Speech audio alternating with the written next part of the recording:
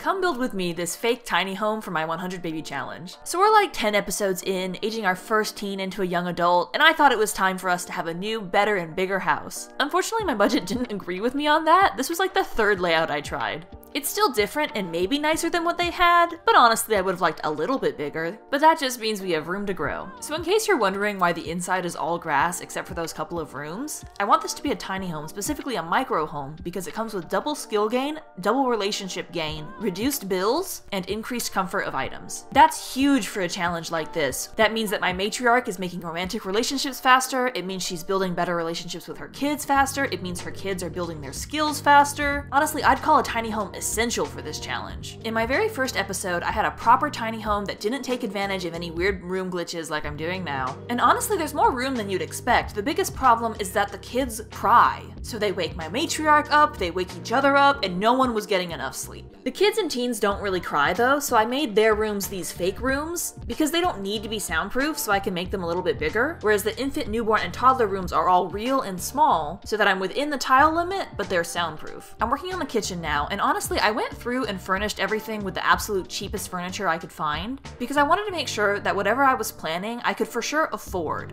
A lot of it I went through and replaced with nicer stuff once I was sure I had the budget for it. One thing I really wanted in this build was a full dining table that everyone could sit at together.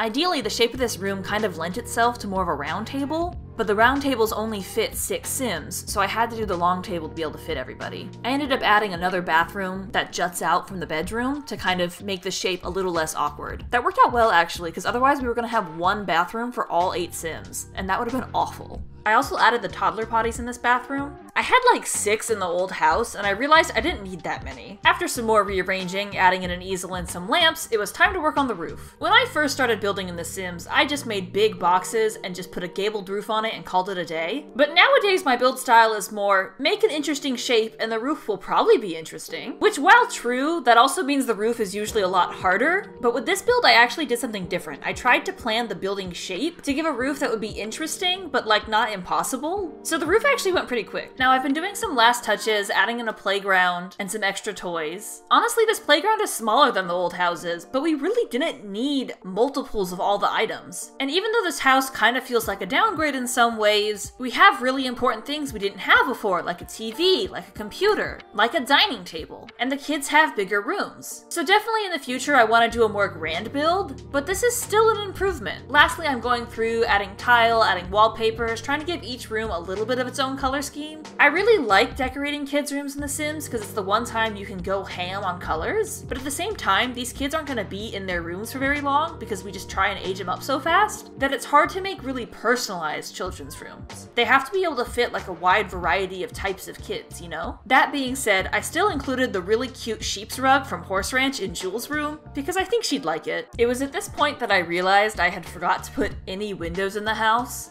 Sometimes when I look at the toddler and infant rooms, they feel like prisons, and so the lack of windows in the entire house was not helping that. So I went through and added windows and used the last little scraps of our budget to add some last-minute rugs everywhere, because the build was just missing that pop of color. I think I've said finally 3 times already in this voiceover, but really, we are almost done. In the final witching hour, I decided that I absolutely hated the exterior of the house, so I redid it and made it more of a light brown, and then added some terrain paint to connect it to an imaginary walkway. And with that, the build was done. Here's a little tour. I filmed this bit after I moved everybody in, so you can see the kids' paintings on the wall, which I think is really cute, and I also added the nightlights from their old house. The next episode comes out on Tuesday, and we play it in this house, so there's a sneak peek of the new baby. Honestly, I've been having a lot of fun with this challenge, so check out the series on my channel. I post new episodes every Tuesday, and I build stuff like this weekly on my Twitch channel. Come say hi sometime, the link's in the description. Ultimately, this is not my prettiest build, but it's definitely one of my most functional. This large house for 8 Sims still counts as a micro home. That's incredible. I'm really looking forward to playing in it. I think it's going to be a lot of fun. As always, have a lovely day. Bye!